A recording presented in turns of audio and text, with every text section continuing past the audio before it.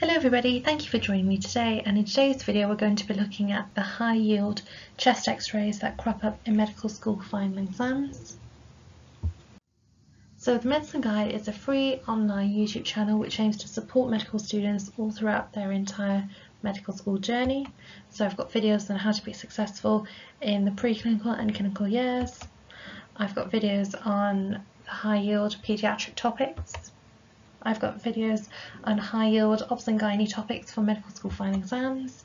I have a cardiology edition, and this edition is focusing on the high yield abdominal x-rays, chest x-rays, CT head scans, nerve palsies, rheumatology and orthopaedic images that crop up in medical school final exams.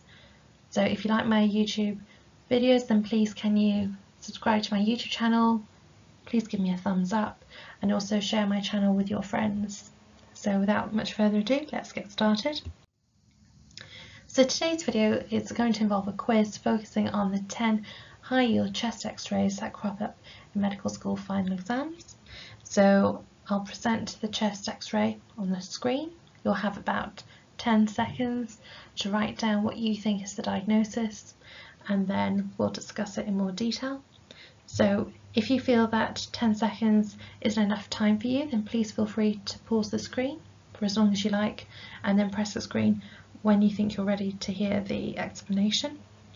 So if you've got your pen and paper at the ready, let's get started. So this is our very first chest x-ray, so I'll give you 10 seconds. Otherwise you can pause the screen.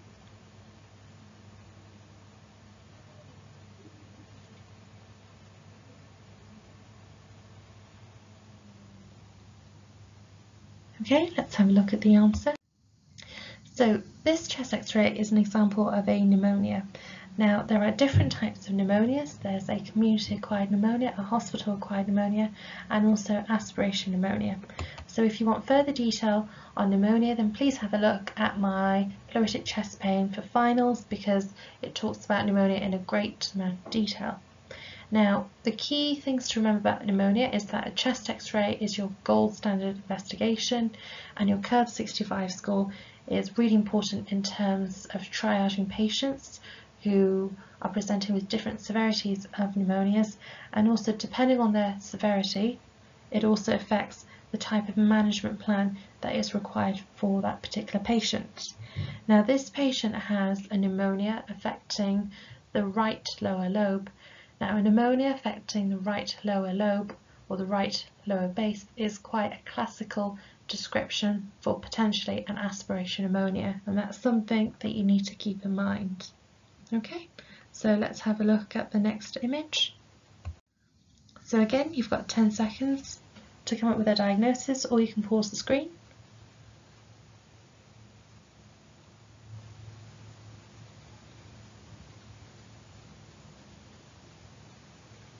Okay, so this chest x-ray is an example of COPD. Now, the classical findings of COPD on a chest x-ray involves a patient who has hyperinflated lungs and a flattened diaphragm. Now, Haemophilus influenza is a microorganism which commonly leads to COPD exacerbations, and that's something that you definitely need to keep in mind in terms of your knowledge exam papers, because a common exam question they can ask is, what is the underlying organism that leads to recurrent COPD exacerbations? And if you find Haemophilus influenza on your list of answer choices, you should tick that answer and move on to the next question. It's a very simple question, and hopefully today's video will help remind you that Haemophilus influenza commonly leads to recurrent COPD exacerbations. Now, the gold standard investigation for COPD is to perform spirometry before and after using bronchodilators, because COPD is an obstructive lung disease similar to asthma. However, unlike asthma, a patient will still have an FEV1 over FVC less than 70% after receiving bronchodilators, whereas in an asthmatic patient you will see an improvement in their spirometry after using the bronchodilator. So that's a very key differential to be aware of, and it's a very key investigation to remember. So post-bronchodilator spirometry is your gold standard for COPD because these patients will still have an FEV1 over FVC less than 70% after using the bronchodilator. There is no bronchodilator reversibility in COPD patients. However, in asthmatic patients, there is bronchodilator reversibility. Okay, so let's have a look at the third chest X-ray. So again, you can pause the screen if you like, or you can wait 10 seconds, it's up to you.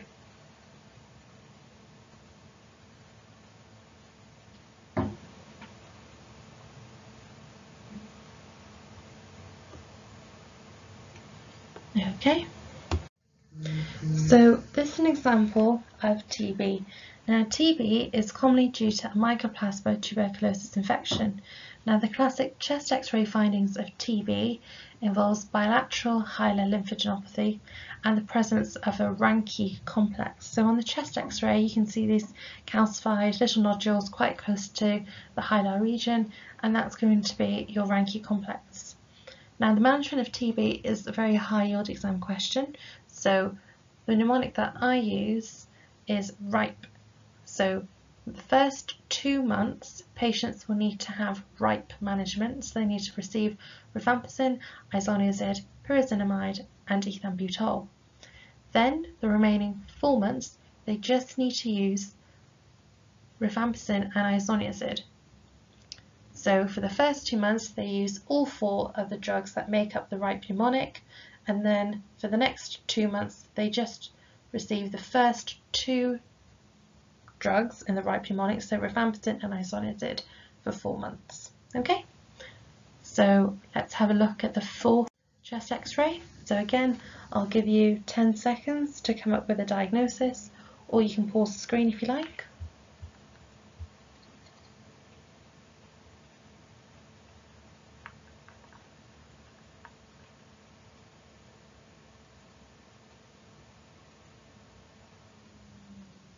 Okay, so this is an example of bronchiectasis.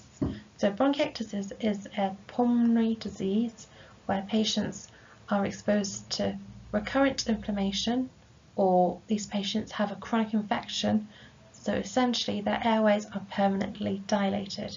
So a chest X-ray is your first line investigation performed in patients with bronchiectasis, and the classical description of a chest X-ray is that these patients are presenting with a tram track appearance.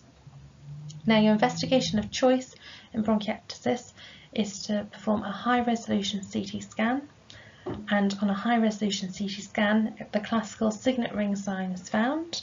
So if you have a look at the CT scan at the bottom of the screen, you can see a blue arrow is pointing towards the classical signet ring sign appearance, and I've also got a picture of a signet ring on the far right hand side to help you remember. And a common question that crops up is that you'll be given a list of potential respiratory conditions, and you'll be asked to identify which of these conditions are considered to be an obstructive lung disease or a restrictive lung disease. And bronchiectasis presents with an obstructive lung disease. So the way that I like to remember this is that bronchiectasis contains the letter O, and so therefore O in bronchiectasis helps me to remember that this is an obstructive lung disease. Okay, so let's have a look at question number 5. So you can either pause the screen if you like, or you can wait 10 seconds.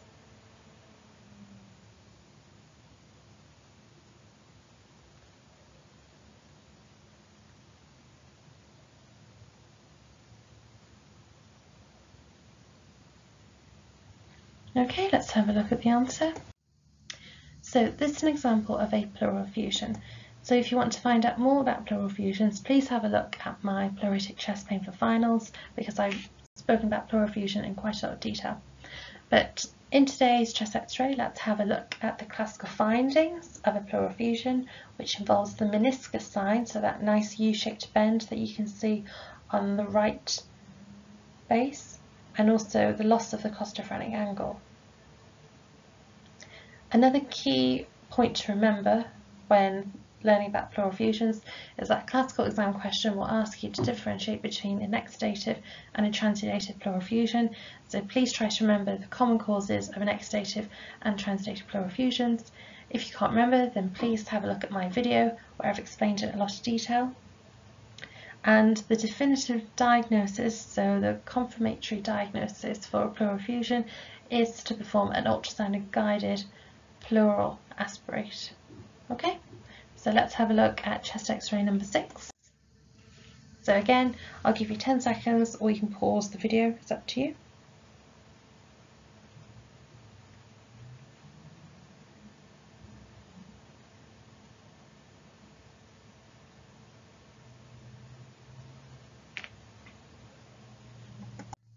Okay, so this is an example of miliary TB. So a chest x-ray finding of miliary TB describes the classical snowstorm appearance. So miliary TB is essentially where a TB granuloma has eroded a blood vessel or a lymphatic vessel, so now the TB has disseminated and is now spreading systemically around the body. So patients who are at risk of miliary TB are immunocompromised patients. These patients might suffer from AIDS, they might have a current leukemia. Now, the confirmatory diagnosis for miliary TB involves either a bone marrow or a CSF culture.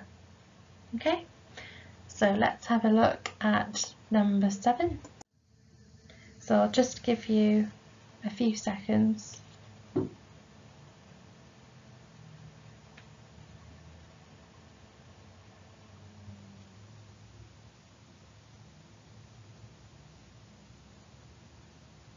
Okay, let's look at the answer. So this is an example of a pneumoperitoneum.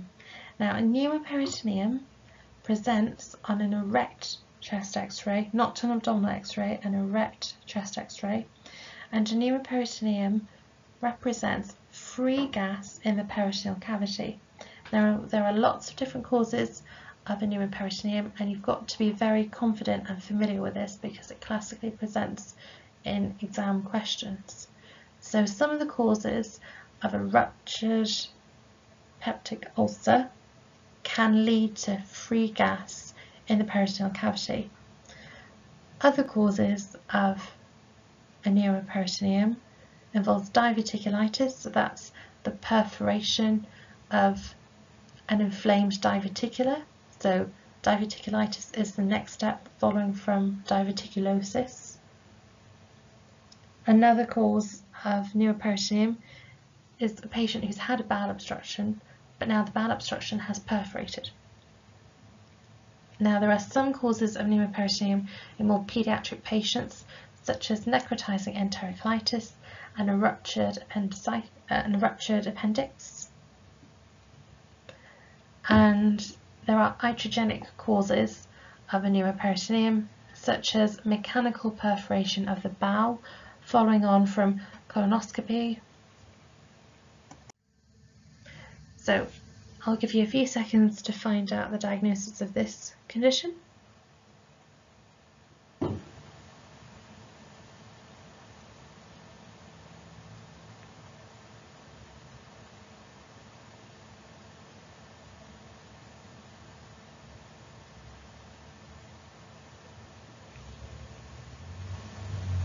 Okay. So this is an example of a simple pneumothorax, so please have a look at my video if you want to find out more details, but the classical features on the chest x-ray that you need to be aware of is that patients will present with a collapsed lung and they will present with a flattened diaphragm. You also need to be confident about the causes of a primary pneumothorax and the causes of a secondary pneumothorax, and if you're unsure about this then please check out my video. Okay, let's have a look at question number 9. So I'll give you 10 seconds to find this diagnosis, or you can pause the screen.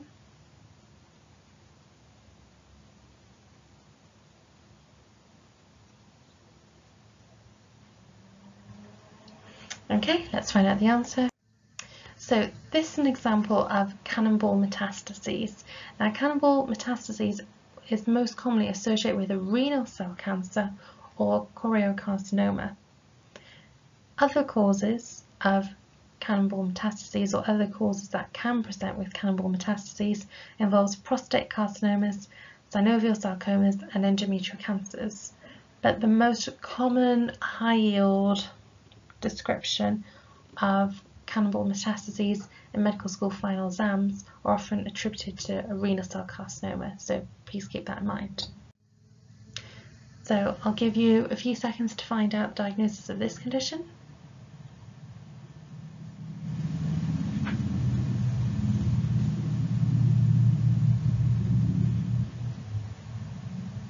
Okay, let's find out the answer. So this is an example of a tension pneumothorax. So a tension pneumothorax is a life-threatening emergency, so you have to be very confident in managing these patients. If you want to find out more detail, then please have a look at my pleuritic chest pain video where I've explained it in far greater detail. But the key point of the management that you need to know is that patients who are suspected of a tension pneumothorax, we need to immediately manage them by performing needle decompression. So we insert a needle into the second intercostal space along the anterior midclavicular line, and we should hear a hissing sound, and that hissing sound is representing the air that's escaping. Now once the patient is stable, we can then perform investigations, but the most important aspect is that we need to immediately perform that needle decompression first before we do anything else. So later on, when the patient is more stable, and later on you can perform a chest x-ray. So on the chest x-ray, a tension pneumothorax presents with a flattened diaphragm, a collapsed lung, but the key thing to remember is that these patients will have contralateral deviation of the mediastinum and contralateral deviation of the trachea.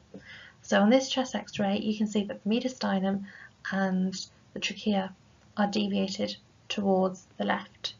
And that's because the tension pneumothorax is affecting the patient's right lung. So this patient has got a right-sided tension pneumothorax, which is leading to contralateral deviation of the trachea and the mediastinum. So therefore the trachea and the mediastinum has been displaced to the left. So just for clarity, if you want a bit more detail, please have a look at my pleuritic chest pain video. So thank you very much. I hope you enjoyed that quiz. And please can I ask you to like my video, subscribe to my YouTube channel and share with your friends. Thank you very much for watching today, and I wish you all the best with your exams.